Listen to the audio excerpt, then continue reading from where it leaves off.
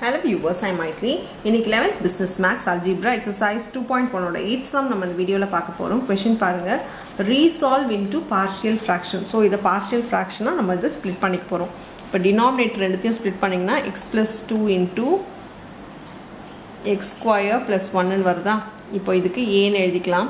இதுக்கு நம்ம b ன்னு எழுதலாம். ஆனா பாத்தீங்கன்னா பவர் 2 இருக்கு, x க்கு ஸ்கொயர் இருக்கு அப்படினா x க்கு மட்டும் ஹோல் ஸ்கொயர் இல்லாம x க்கு மட்டும் ஸ்கொயர் இருக்குனா இது கண்டிப்பா வந்து இதோட லீஸ்ட் பவர், அதாவது பவர் 1 க்கான ஃபார்முலா நம்ம இத எழுதிக்கணும். அப்படி பாத்தீங்கன்னா b into x bx வந்ததனால இது ஒரு லீனியர் ஃபார்ம்ன்றதனால ஒரு கான்ஸ்டன்ட் டேர்ம் கண்டிப்பா இருக்கணும்.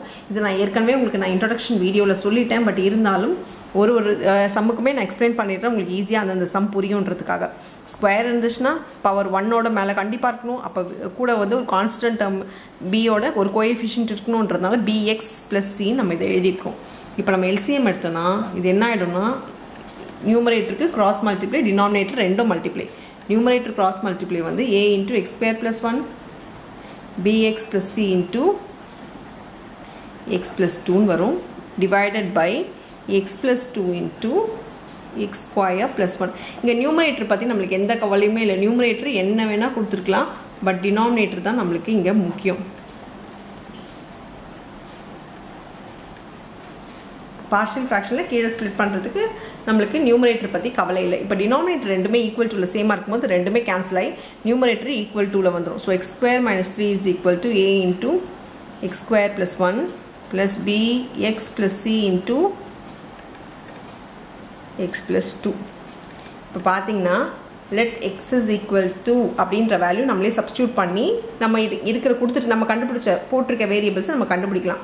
இப்போ நான் x is equal to first -2 போட போறேன். ஏன்னா எனக்கு டோட்டலா இது வந்து 0 ஆயிடும். அப்ப நான் a ஓட வேல்யூ கண்டுபிடிக்க முடியும். ஏன்னா ஒரு 0 into any number will be 0 வா. அப்போ let x is equal to -2 அப்படி போட்டா இது என்ன ஆயிடும்னா -2 ஸ்கொயர் ஆயிடுமா, -2 the whole square ஆயிடும், -3 is equal to இங்க இது 0 ஆயிடும். -2 into -2 plus 2 0, so 0 into any number will be 0. அப்ப இங்க பாத்தீங்கன்னா a into -2 the whole square plus 1 ன்னு இருக்கும். இது நமக்கு 4 minus 3 equal to a into 2 2s are 4 plus 1 வந்து நமக்கு 5. இது 1 by இந்த 5 டிவைட்ல வந்தா மல்டிப்ளை இருக்க 5 டிவைட்ல வந்துரும். so a equal to 1/5 வந்துச்சு. சரி, இப்போ நெக்ஸ்ட் என்ன சப்ஸ்டிட்யூட் பண்ணலாம் அப்படின்னு பார்த்தீங்கன்னா நான் x க்கு பதில் 0 சப்ஸ்டிட்யூட் பண்ணணும்னு நினைப்பேன். ஏன்னா எனக்கு a வேல்யூ வந்துருச்சு, b வேல்யூ இப்போ நான் 0 போட்டேன்னா x 0 போட்டேன்னா b இன்டூல இருக்கும்போது இது எனக்கு 0 ஆயிடும். ஸோ மற்ற வேல்யூ கண்டுபிடிக்க முடியும். அப்போ நான் x இருக்க இடத்துல என்ன சப்ஸ்டிட்யூட் பண்ண போறேன், let x is equal to 0. Because வேற எந்த வேரியபிள் சப்ஸ்டிட்யூட் பண்ணாலும் நம்மளுக்கு டோட்டலாக இது வந்து 0 ஆயிடுச்சுன்னா நம்ம ஒன்றுமே பண்ண முடியாது, ரெண்டுமே கண்டுபிடிக்க முடியாது. அப்போ நான் இதை மட்டும் கேன்சல் பண்ணணும், b மட்டும் எடுக்கணும்னு நினச்சேன்னா b பக்கத்தில் இருக்கிறத இன்டூல 0வா மாற்றணும். அப்போ b into x இருக்கிறதுனால x க்கு 0 போட்டனா எனக்கு இது மட்டுமே 0 ஆயிடும். இப்போ பாருங்க 0 ஓட கூட எது பண்ணாலும் அந்த நம்பர் மட்டும் அப்படியே வந்துரும். ஸோ -3 இங்கே a ஓட 1 ஆயிடும் ப்ளஸ் b உங்களுக்கு சொன்ன மாதிரி இங்கே 0 ப்ளஸ் c இருக்கும். அப்போ 0 ப்ளஸ் c வெறும் c னே எழுதிக்கலாம். இங்கே 0 ப்ளஸ் 2 ஆயிடும். இப்போ a ஓட வேல்யூ உங்களுக்கு ஏற்கனவே தெரியும், அது இங்கே சப்ஸ்டிட்யூட் பண்ணிக்க முடியும். So -3 equal to 1/5 plus 2c. இப்போ இது ஈக்குவல் டு இந்த சைடு வந்தால் -3 minus 1/5 equal to 2c. இங்கே பார்த்தீங்கன்னா 15 minus 1 வந்து -16/5 மல்டிப்ளைல இருக்க 2 ஈக்குவல் டு வரும்போது டிவைடில் வரும் 8 ஆயிடும். So c equal to -8/5.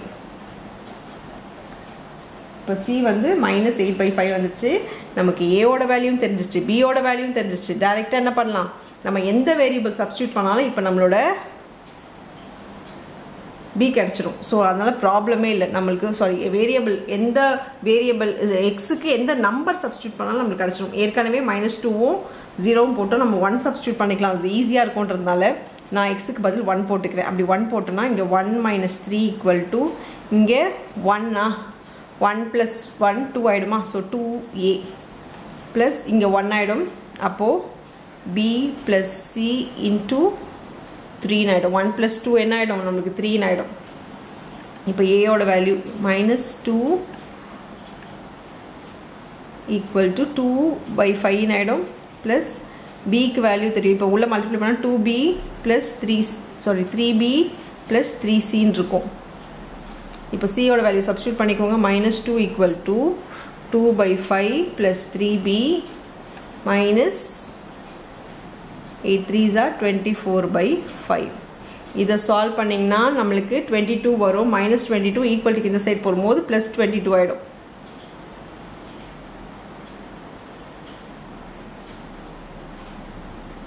நான் டோட்டலாக இதை சால்வ் பண்ணி ஈக்குவல் டுக்கு இந்த சைட் கொண்டு போயிட்டேன். இப்போ பாருங்கள், இதை எல்சிஎம் எடுத்தால் 10 -10 + 22 இருக்கும். -10 + 22 வந்து 12/5 வரும். 3 ஈக்குவல் டினாமினேட்டரில் வந்துடும். ஸோ நியூமரேட்டரில் இருக்க 3 ஈக்குவல்ட்டுக்கு இந்த சைடு டினாமினேட் ஆகிடும். பார்த்தீங்கன்னா 4. ஸோ பியோட வேல்யூ என்ன வந்துடுது நம்மளுக்கு 4/5 வந்துருச்சு. ஸோ ஏபிசி மூணுமே நம்ம கண்டுபிடிச்சிட்டோம். ஜஸ்ட்டு ஸ்டார்ட் பண்ண மாதிரி எழுதிக்க வேண்டியது. என்னென்ன எழுதியிருக்கோம்? x² - 3 இதை அவங்க கொடுத்துருக்க question by x + 2 into x² + 1 இருக்கா. திஸ் இஸ் ஈக்குவல் டு ஏ வந்து 1/5 into x + 2ன்னு எழுதிக்கலாம். ப்ளஸ் பி வந்து 4/5 எல்லாமே டினாமினேட்டர் 5 தான். ஸோ பிரச்சனையே இல்லை, ஒரே ஒரு 5 மட்டும் போட்டுக்கோங்க. டினாமினேட்டர் எழுதிக்கோங்க முதல்ல. x² + 1 பி எக்ஸோட வேல்யூ என்னது எக்ஸ் தான். ப்ளஸ் சி வந்து -8/5 ஏற்கனவே நம்ம 5 எழுதிட்டோம். ஸோ -8 மட்டும் போட்டுக்கிட்டா போதும். அவ்வளோதான். பார்ஷியல் ஃப்ராக்ஷனோட ஃபைனல் சொல்யூஷன் வந்து இப்படி தான் வருது. இதில் வந்து 4 அவங்க காமனாக எடுத்து கூட எழுதியிருப்பாங்க. ஸோ அப்படி போட்டாலும் ப்ராப்ளம் கிடையாது. இதை நம்ம இப்படி கூட மாற்றி எழுதிக்கலாம். 1/5 into x, ஏன்னா காமனாக இருக்க ஒரு நம்பர்ன்றதுனால 4 into x - 2/5 into எனக்கு கீழே மல்டிப்ளையில் காமனாக இருக்கிறதுனால வேல்யூ காமனாக எடுத்து நம்ம எழுதிக்கலாம். இதுவும் கரெக்ட் தான், இதுவும் கரெக்ட் தான். எந்த சொல்யூஷன் புக் பேக்கில் கொடுத்துருந்தாலும் நீங்கள் அதை அப்படியே ஃபாலோ பண்ணிக்கலாம். அவ்வளோதான் அந்த சம். தேங்க்யூ.